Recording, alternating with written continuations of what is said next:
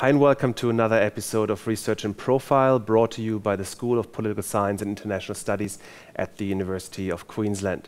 My name is Sebastian Kaempf and I'm joined here today by Dr. Emma Hutchison.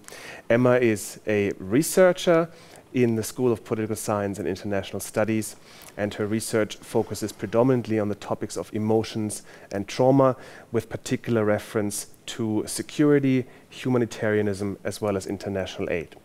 Emma, thanks for coming here. Yeah, thanks for having me. It's great to be here. And obviously we're having you here because you have just published your new book with Cambridge University Press's very prestigious international studies series. The book is entitled Affective Communities in World Politics, Collective Emotions After Trauma. Yeah.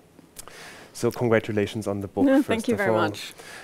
It's an intriguing title, Affective Communities in World Politics. What got you interested in these topics? Yeah, so I guess ever since the start of my career, or really as an undergraduate and an honours student, I've had a long-standing interest in community in world politics, and in particular in how communities can be constructed in times of human need. So humanitarian communities, I guess, was primarily what got me into trying to understand the concept of community, how communities are constituted, whether it's within the state, at the state level, and also beyond the state. And from there, I really got thinking about, what is it that drives the humanitarian impulse? What is it that makes us feel for people in times of human need? How do we perceive of others' suffering? And for me, that really came back to emotions and how we feel about suffering, about witnessing suffering. So from there, I got thinking about, what role do emotions play in binding us together, in pulling people together, and I guess also in constituting detachments between people.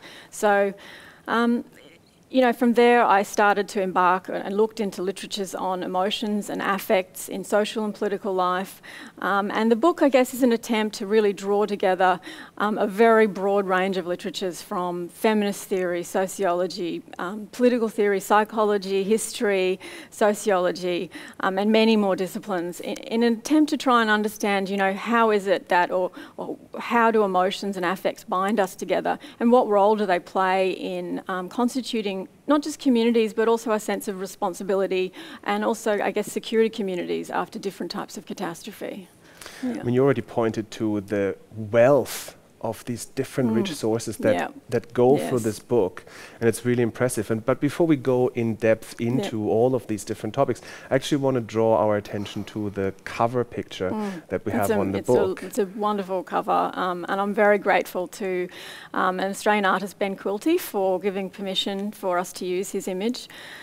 This image is taken from a series of portraits that he did of returned servicemen and women, Australian servicemen and women who returned from Afghanistan. He was actually an embedded and the official war artist with the Australian Defence Force in Afghanistan, and he went and spent time with the troops. And when he returned, he decided, or he undertook a study of servicemen and women who had returned, and he asked them, he wanted to do a portrait study, and he asked them to pose in different positions that they felt reflected how they feel after their service. And predominantly that was one of trauma, and they felt traumatized by their experience. So many of the portraits, and not actually the one that is featured on my cover, which is of Troy Park, many of the portraits are very literal, very little representations of the body in pain. We felt that this one was perhaps the most appropriate for the cover, but they're a wonderful series of portraits, and when I saw them, I was really hopeful that I could have one on the cover. So it certainly draws you in, right? So I think, great, well chosen. Now, in the opening of your book, you write, and I quote, that few phenomena in world politics are as central, yet as underexplored as trauma and emotions. Why have emotions been absent in our studies and scholarship about world politics, and why is that absence problematic? So traditionally, emotions have been have essentially been demonized and expunged from political analysis. And this really emerges from a long tradition in Western philosophy and political theory. Emotions were kind of the opposite of good political reason and judgment. And it was emotions that is precisely what impels people towards violence and harm. So the thinking was that emotions essentially need to be taken out of the political equation. Emotions we need to set them aside and come up with, I guess, policy options and enact political behaviours that are rational and emotion-free. Ironically, whilst also realising that emotions are central to sometimes aberrant political behaviours, it's ironic because you can't essentially take them out of the political equation. Emotions underlie, emotions are an inevitable and inescapable aspect of human experience, and this is what my book shows. And it's because of that we need to take them seriously and consider how they actually underlie, all political perceptions, behaviours, and policy options. Yeah. Yeah, interesting. Now, further down the book, you talk about the paradox of trauma, the ability of trauma to, on the one hand, break communities, but also to form communities. I think, given how central this is to your argument, I'd like to ask you to elaborate a bit more on that. Yeah, so there's really two key aspects that are central to this paradox. On the one hand, a lot of literature, particularly a lot of literature from psychology and emerging from post-Holocaust studies, they contend that trauma is an isolating and solitary experience, that trauma detaches us from our social reality, and as Maurice Blanchot writes in The Writing of Disaster, trauma is, as he writes, trauma is what escapes the very possibility of experience. Kathy Carruth, a very prominent trauma scholar, similarly says trauma is an experience that's strangely missed. It's something that we can never entirely comprehend. We can't, it's ineffable. It's something that we can't, we find it difficult to express, understand.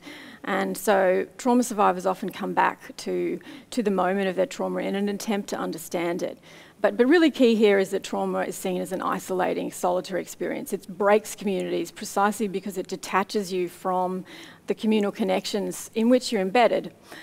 At the same time, and we see it very often in politics, world politics, domestic politics, trauma can rally people together. People can be pulled together around pain, around others' pain, around witnessing pain. So the paradox of trauma, this paradox is central to my research puzzle insofar that I try and understand this disjuncture and how is it that trauma can on one hand be isolating and solitary, emotionally ineffable perhaps, but at the same time can constitute communities so powerfully. And my contribution to sort of understanding this paradox and this puzzle is really to delve down the road of emotions and to say, like, how is it, like, what is it about the emotions of trauma that can seem perhaps to survivors so individual and solitary, yet at the same time can seep out and constitute collectives and political communities. Great. So if emotions matter, then of course, one of the questions that people would ask or scholars would ask is like, okay, but how do we go about researching emotions, something that's so intangible in a way, right? Now, in your book, you point to a lot of new and exciting scholarship that has started to embark on these questions, and you outline the kind of methods that they have embarked on. But you in your book, you have chosen a different path, namely that you study and analyze emotions through representations. So the question I want to ask is like, why is that? Why have you chosen that kind of path? And what does such an examination actually look like? Yeah, so as you said, there's a lot of literature, and particularly growing at the moment, looking at, how recognising that emotions are so important in social and political life. How is it that we go about studying them? And there's a lot of debate, disagreement in this area. But as you said, my key contribution lies in proposing, and I show how I think a study of representations can be helpful in moving debates forward. So it's not the only way to go about studying emotions, but my study looks at representations. So by that I mean the images, text, bodily gestures, any sort of symbolic practice or representational mode through which actions, and in my case trauma, is communicated. So representations essentially provide a vehicle or a medium through which, in my case, trauma is represented, communicated. And representations, I argue, are key because they're precisely the way through which emotions are also communicated. So it's through representations, through the images and text we receive every day, that's how we create meaning and create emotional meaning. And these different types of emotional meanings, they can act as catalysts, or they can help to produce the conditions through which particular political actions become possible. So the representations for me, they embody and enact emotions, and they're really how we receive different emotional messages and how different events, political phenomena, they can gain emotional resonance and in turn political credence. Yeah, and I know that so much wonderful conceptual and theoretical work is done by you in this book. When we look at the theoretical and conceptual part of the book, which is very substantive, and before we come to the case studies, I want to get a bit of a sense of what the major conceptual contributions of the book are. So essentially, if I had to sum it up, I would say the book shows how the emotional dimensions of representing trauma can constitute forms of political community at various different levels, from the local to the global. And by this, I essentially look at how different representations, or representations of different types of trauma, they attain and attribute forms of social meaning. And in doing so, they create social and collective understandings. And it's these meanings and understandings, they can gain political traction, or I argue they gain political traction precisely through the types of emotional resonance they have.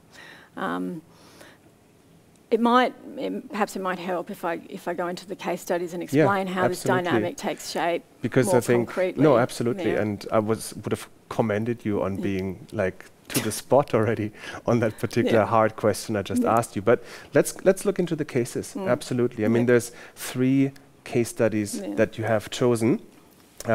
Just for the sake of our viewers to be on the same page as us.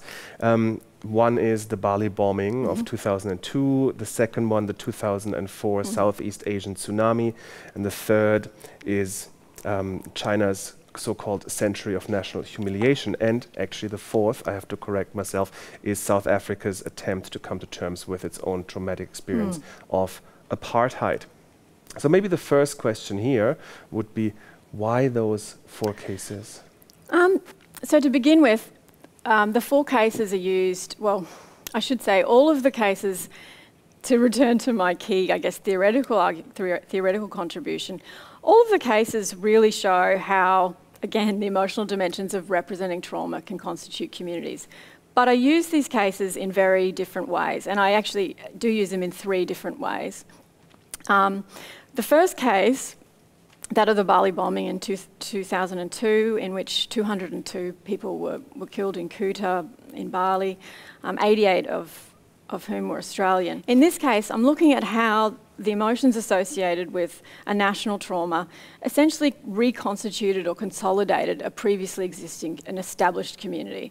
So in this case, it was that of the sovereign state and the nation, and often we find it is at the level of the nation. And there are a range of different, so I trace in this how the emotions associated with media images and media texts reconstituted the Australian national community, or pulled them together, rallied them together around sentiments such as, anger, fear, anxiety, grief. And I look at how after a trauma such as this, communities can sometimes be constituted, or they're often constituted, I would argue, in very insular, bounded ways. So in essence, this is a type of trauma that closes off a form of community. It closes off the boundaries, often creates and perpetuates us and them type of dichotomies, which can sometimes orientate a community in retributive ways. In this case, that's not essentially the argument, but I do draw links between how the Bali bombing constituted the Australian community and created a sense of solidarity that perhaps led to Australia's involvement in the subsequent wars in Iraq and Afghanistan. Yeah. And you want to say a bit more about the other 3 cases as well? Sure. So the second case, which is really quite different, is I look at the trauma associated with the 2004 Southeast Asian tsunami. And the reason I chose this case originally is because I really wanted to look at, okay, so I'd looked at how a national community can be constituted, but one of my key passions has been looking at how can we constitute and transform community beyond the nation state. So I thought at the time this was a really it might make an insightful case to study how is it that, what was it about the tsunami that mobilised such enormous transnational solidarity? At the time, it mobilised the largest transnational aid community ever, constituted by nation states, international organisations and individuals. So in this case, I look at, again, media representations and associated texts, and I look at how essentially they helped to constitute, or the role they played, the types of meanings and social understandings they created in order to mobilise it, to help mobilise the community. And I focus in particular on Western media representations. I looked at images, front page images of the New York Times, in order to get a sense of, I guess, the emotional dynamics at stake and the role they played in creating the conditions through which this aid community emerged. And I found, at the time somewhat surprisingly, that in fact, even a newspaper such as the New York Times actually represented the tsunami through very stereotypical patterns of imaging developing world others. And in doing so, they really tapped into what's known as a politics of pity. So they mobilised sort of Western viewers around, as I said, stereotypical understandings of developing world others as passive and powerless, in need of urgent aid, in need of the West's help. And in doing so, there's particular political and ethical issues at stake. On one hand, and what I hoped was what you'd find this community was transformative and, a revolutionary type of community that shows how people can be pulled together around, empathetically around other people's pain. But then, on the other hand, given that it was mobilised, the aid community was mobilised through such stereotypical depictions, it's somewhat sobering, I guess, to think that it was actually, mobilised through pity and sympathy rather than, I guess, a more empathetic understanding of how other people's experience disaster. So that was the second case. And the third case, I hope I'm not taking too much time to get through these. No, it's fascinating. The third case was added on towards the end, and I'm happy with how it turned out. I hope readers are as well. It's possibly a little ambitious. I fear it's an ambitious chapter, but what I really wanted to do in it is think about, try and consider if there's ways of representing trauma and perceiving of trauma that can constitute communities in less retributive ways, and in ways that sort of push communities away from perhaps maladaptive political practices after traumatic events and histories, into ways that sort of are more forward-looking political outlooks that are, I guess, inspired by critical reflection upon trauma and from where it's emerged. So in this chapter I propose, and it's a chapter that is sort of half theoretical, half empirical. It's a chapter, so in the chapter I propose and explore the possibilities and potentials of what I call a politics of grief. So I look at, first of all, China, and these are not, I set these two cases, China and South Africa, not as, I don't want them to be seen as contrasts or opposites. I kind of would like them to be seen, although I know there's death of the author, as along a spectrum of understanding sort of responses to trauma. So on one hand, I looked at China, which it's not the perfect case, but this is inspired by my previous study of Chinese. I look at China's history, what they call the century of national humiliation, which began at the start of the Opium War and really ended, say, at the end of World War II, but I sort of draw it to the end of 1949 with the rise of the CCP.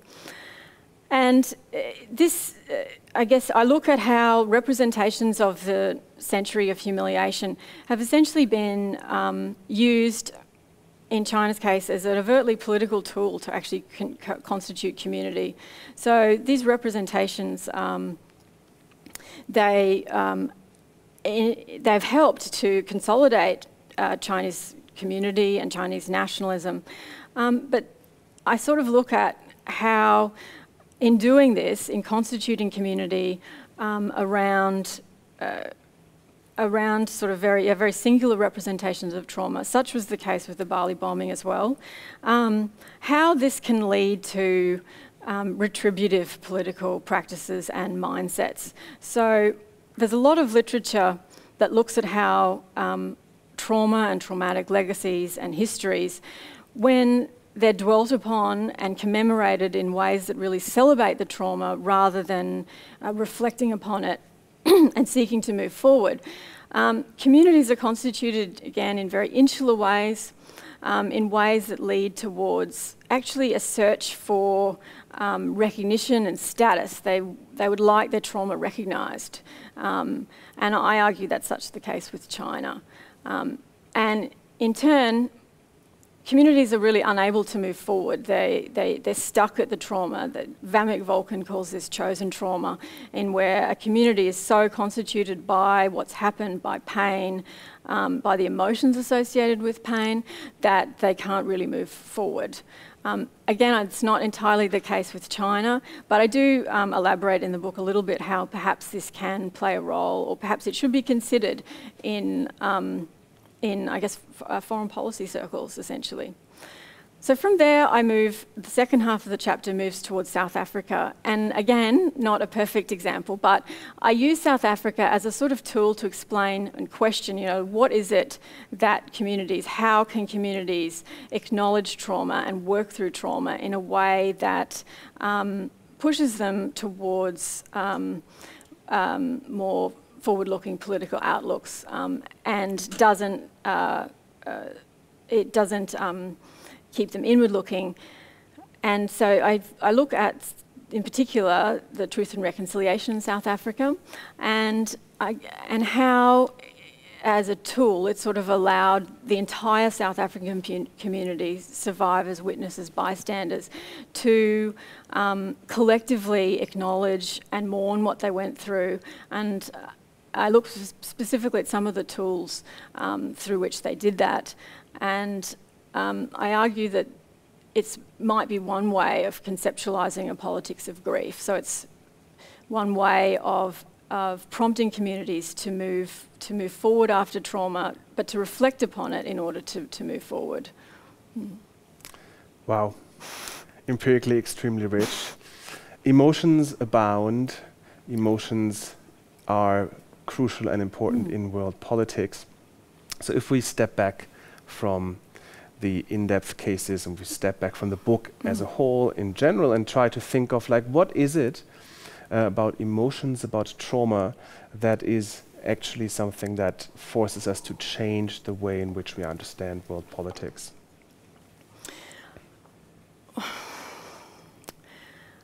Just to ask a hard question at the very end.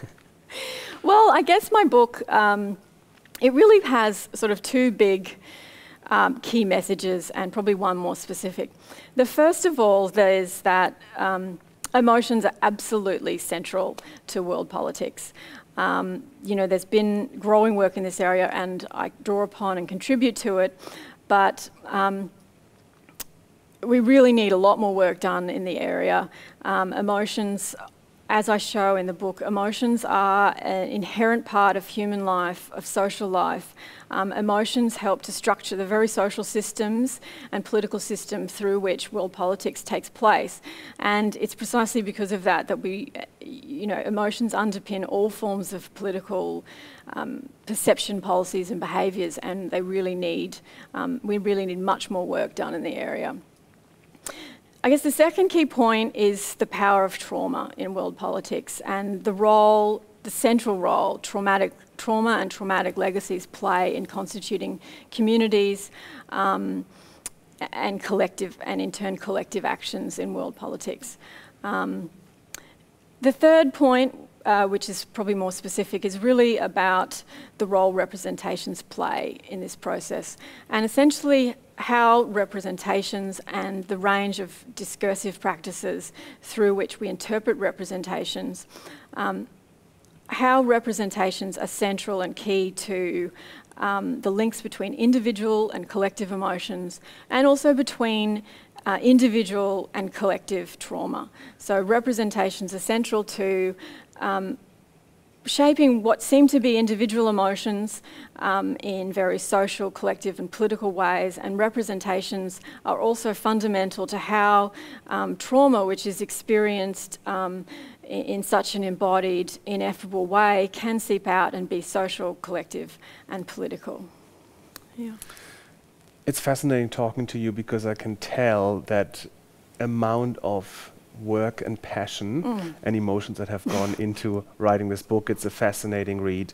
Congratulations again on this wonderful publications. And if you have started getting an interest in the book, which I hope you did by listening to Emma and me talking about it, you can find the link to the book underneath this video. You can also find the link to the website of the School of Political Science and International Studies if you're interested in some of the other research we are doing in here. Thank you for tuning in and see you next time.